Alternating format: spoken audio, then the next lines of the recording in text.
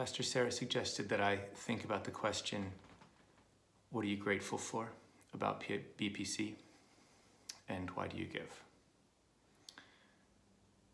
My answer is that I'm grateful for you. I'm grateful for this community, the congregation of BPC, with which I have the opportunity to worship and to serve God. So I'm grateful for you. In this difficult time when we're not able to be together, I've nevertheless felt connected because of the way that the members of this church have responded creatively, reaching out to one another and making the effort to remain in community with one another, worshiping together.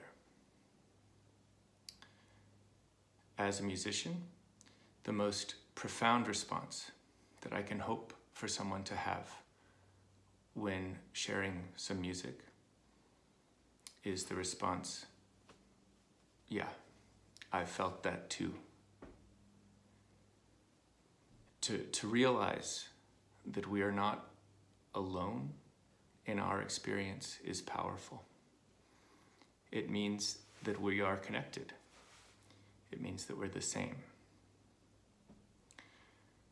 What we share with others across time, across cultures, across our varied and many identities is so much more than what separates us.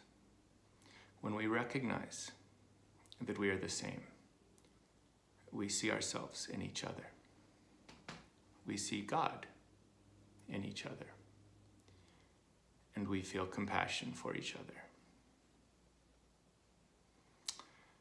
At BPC, I see our compassion translate into seeking out each other's needs, the needs of our neighbors.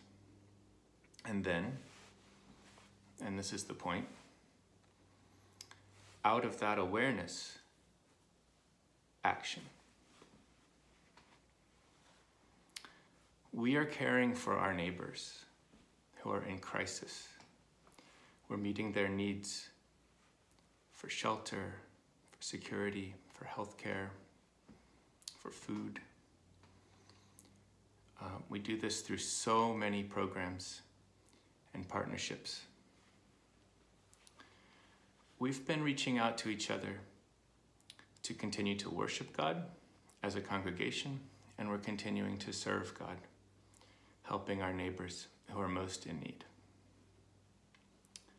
And I'm grateful to be a part of God's work through BPC, and I'm grateful for all of you.